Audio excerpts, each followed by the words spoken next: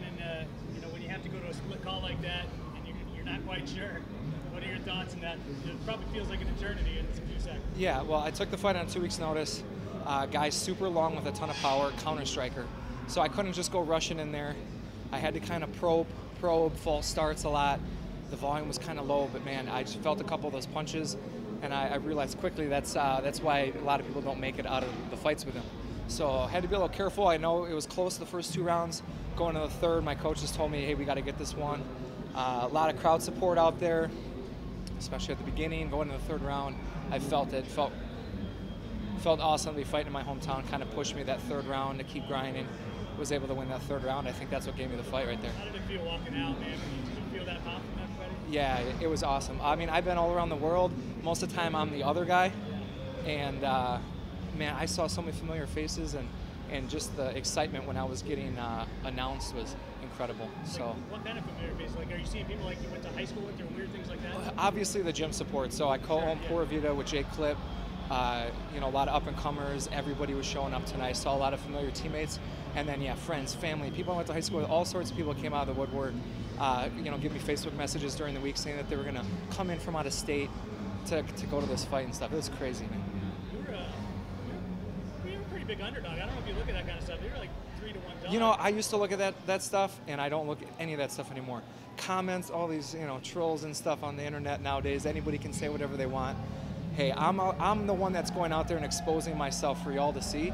And I'm the one that's putting it on the line every day and going out there. So I'm not going to worry about what other people say. I don't even look at the odds. How much better would it feel, though, to know that? Hey, now that I know it, thank you.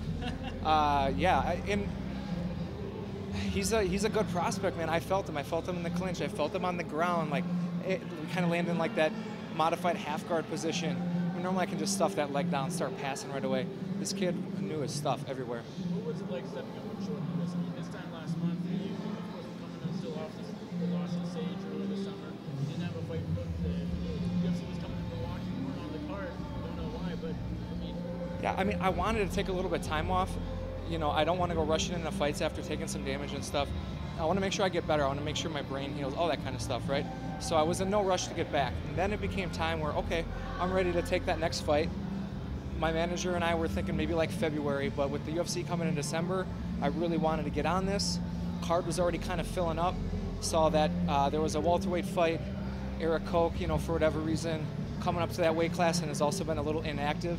So I wanted to stay ready. And, you know, my team, you know, over at Pura Vida, we were keeping a close eye on things and just making sure that they were getting me ready in case something came up. We've had a lot of fighters with, sorry to cut you off, we had a lot of fighters with big fights coming up. I got to be on the mats to help them get ready for their fights. Guys fighting for LFA and UFC and stuff like that. So I'm always on the mats, I'm always staying semi-ready, and the call came in, I could take it. Do you have any idea why you didn't already have it on the card? Was that something that you heard? I have no idea. No idea. Did you identify Eric Koch as, like, early on as somebody like, hey man, this might be a guy that might be our way in? You're always keeping an eye on the weight classes, right? And then I see, okay, there's a welterweight matchup, and it's Eric Koch, who was a 45er, then 55, now 70, and the fact that he's been, you know, in and not as active. You just look at the data, and so I thought, man, I better stay ready a little bit. You know, I got to keep my weight in a good area.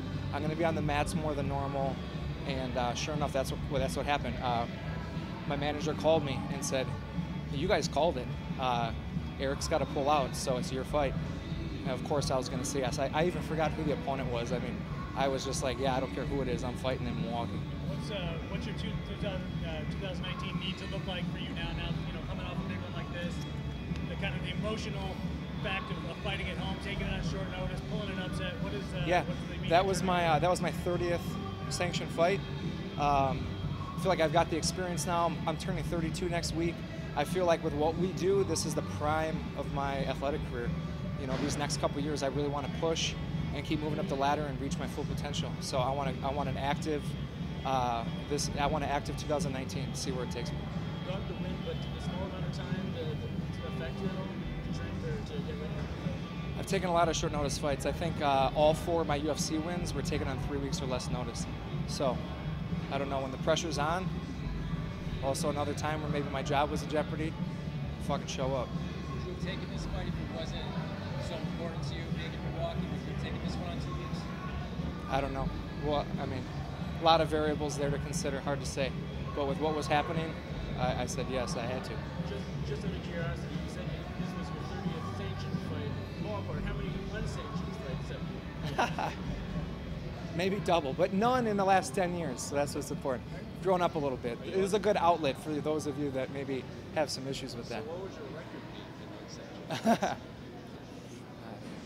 Undefeated, of course. Come on. A lot to 0. Are you a superstitious guy? I mean, you said that anytime you take a short notice fight, you've won. If you have to have a 10-week camp next time? I grew up playing baseball, actually, and baseball was like my favorite sport growing up. Pretty superstitious, you know, like sometimes if I ate a worm before a game, we'd win, so then I keep eating worms before games, like that kind of shit. Like, I used to be, so I try to cut all that out now. I don't look at streaks or what kind of socks I was wearing that week when I won, or, you know, none of that stuff.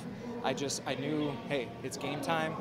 You got to show up, you know, and that extra little bit, you know, that third round when you got to grind, you got the crowd support. I felt like I had to give that extra little inch for Milwaukee, for my team, and that little stuff helps. You're second baseman. What position do you play? I'm going second base. I was pitcher, shortstop. Sure. So you were the go-to guy. Those are usually the two best positions, the best players. Yeah, when you're a kid, you know, that's what they kind of stick the better guys at, I suppose.